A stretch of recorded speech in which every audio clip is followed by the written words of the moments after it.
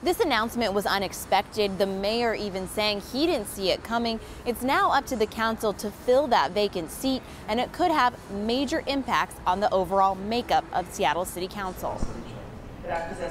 Seattle City Council member Tammy Morales is stepping down. Well, I didn't see it coming. Morales shared the news Wednesday morning in a letter to her constituents. In the letter, she accused others on the council of eroding checks and balances. She also claims that her work as a policymaker was undermined. I feel that there was probably some personal animosity there. There were certainly lingering feelings towards Councilperson Sawant, with whom Morales was.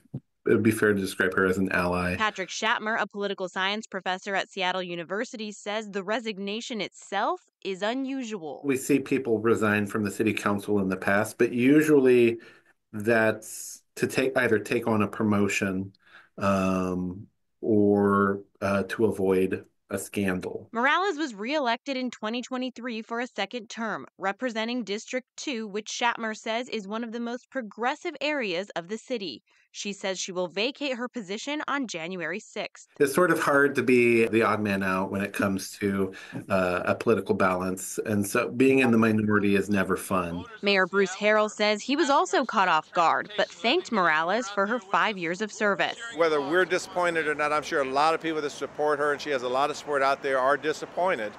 But you know, the fight is bigger than one person. Council President Sarah Nelson issued a statement thanking Morales and pushing ahead to the person the council will soon appoint to fill Morales' seat. I think they'll try to pick someone who is not, opposed to their agenda, but sort of speaks to or represents the interests of the district. The council has 20 days to fill the vacant seat, and the countdown begins for that on January 7th. In Seattle, Bridget Chavez, King 5 News.